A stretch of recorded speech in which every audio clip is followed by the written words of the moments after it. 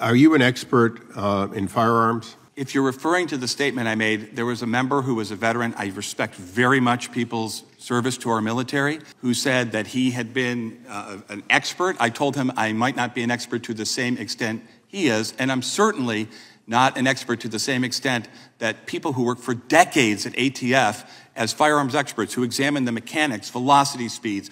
Okay, I'll take that as I'm not an expert at some level.